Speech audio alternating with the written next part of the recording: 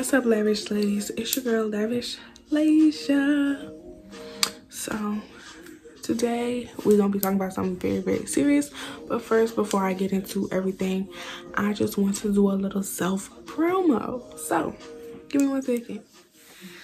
Okay, y'all, so first I'm gonna start off with this since I'm wearing it.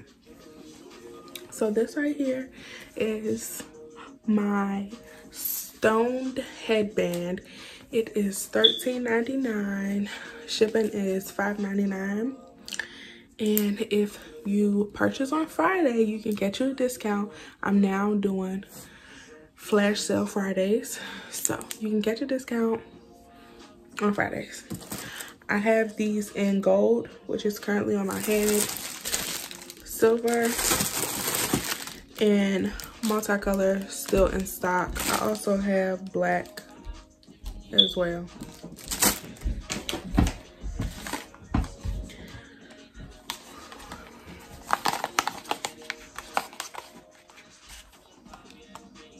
These are 2 different styles of lashes that I offer on my website.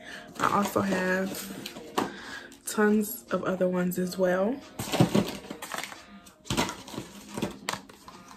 Any pair of lashes is only $3. Satin edge wraps, wax sticks, along with our lavishly laced glue. This glue lasts a very long time. I've done workouts with it and it still lasted for like an entire week with me, even with me working out.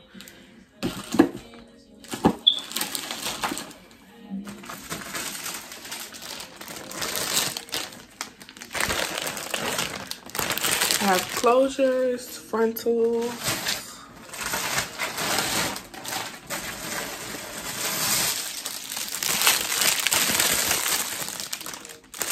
bundles of all lengths, textures. This right here currently in my head is a 20-inch closure, 22, 24, 26, 28 loose weight bundles. And we also have 613 added to the collection as well. But enough of that. It's time to get into what y'all came for by the title.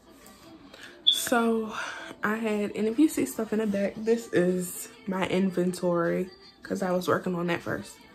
So yeah, first and foremost, I was just dealing with relationship issues on top of family stuff. And then the icebreaker was my friend passing away.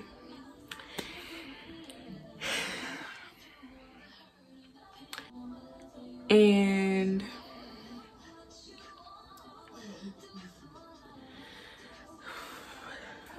that was the first time that I experienced losing somebody that I was really, it was the first friend I lost, basically. That's what I'm gonna say.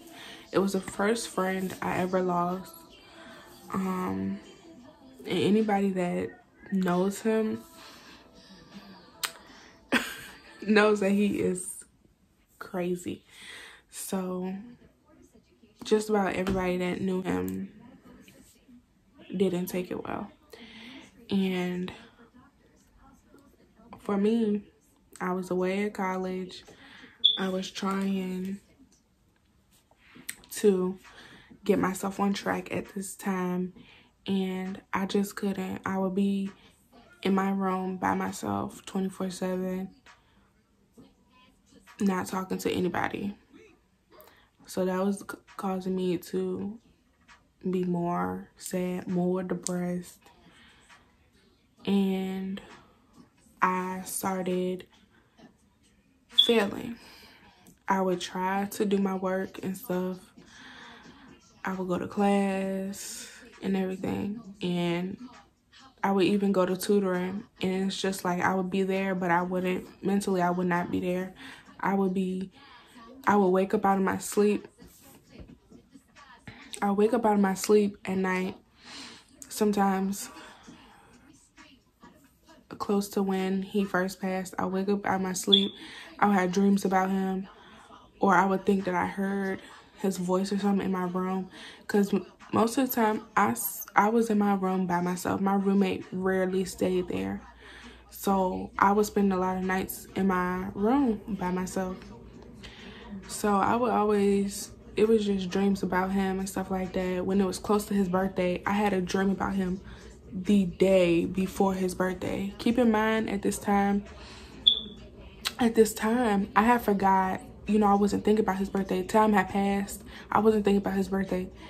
And then the night before his birthday, I had a dream about him. And I was like, what?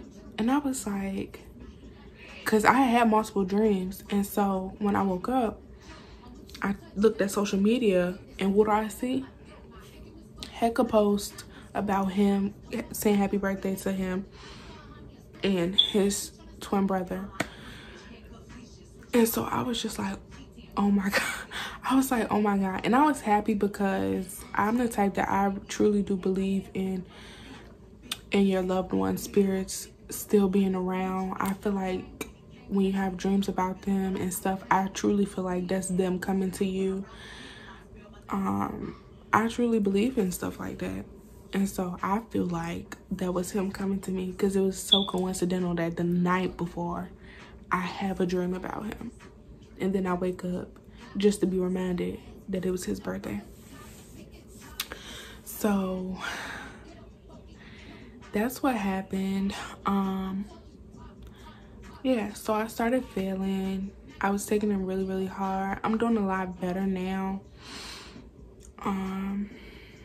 I just pray that his soul is at peace, so I'm dealing with it a lot better. I still miss him tremendously. I still think about him. Certain songs come on and I turn. But he's just a great person, so it's just like I know he won't want none of his friends or nobody to be sitting down here crying every day. Yeah, so that was the icebreaker.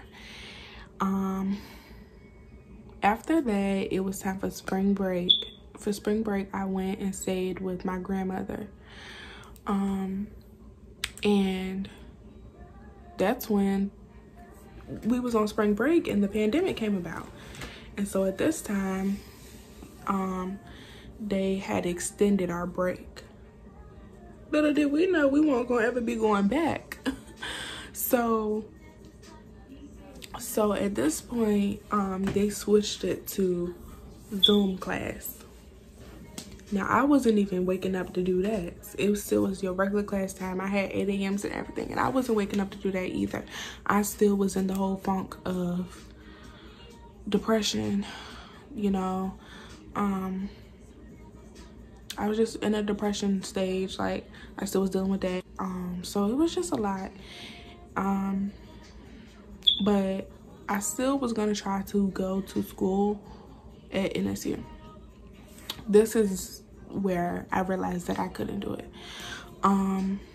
So I went ahead and I scheduled my classes. I was supposed to be taking some classes over the summer and stuff like that, trying to get me back on track. But when I talked to my mom, she found out what I was dealing with. She told me to get into counseling, which I did start back. I stopped now, but at that time I did start back because I really needed it. And she told me, like, if you feel like you should go somewhere closer to home, then that's what you should do. All that matters is, that you finish school. And so at that point, I was just like, yeah, like, you're right, because it's just like you value your parents' opinions and you just don't want to let them down. So for her to say it was okay, then I was just like, yeah, yeah, I need to go somewhere closer to home. So at that point, I was like, it's time for me to find a new school and leave Norfolk State. So that's what I did. I dropped out. And yeah, I had to leave. I talked to my professors that I had at the time, and they basically said the same thing. She said that I wasn't going to be doing myself any good to be going to class, paying this money to go to these classes, and I'm not being able to focus, and I'm grieving and stuff. She basically said, you know, start back school once I was ready, because, you know, your mental health is serious. And that's what I want everybody to take from this video. It's very serious. And I urge y'all to seek counseling, therapy, you know, talk to somebody, get it out, because it's not good. But yeah, that was just an update video, because I know I have so many people watching all of my NSU videos. I have y'all asking me questions, and some of the questions I can't answer because I'm no longer a student there. So with that being said, that's all for this video. I am going to do a second part to it, but I just wanted to let that be known so I won't get as many questions about stuff about NSU, because I can't answer it for you because I'm no longer there. I won't be returning ever. So yeah, thank y'all for watching. I hope all of my NSU people still continue to watch me, and that's it. So ladies, make sure you stay lavish, because you know I will, and I'll see you on the next one.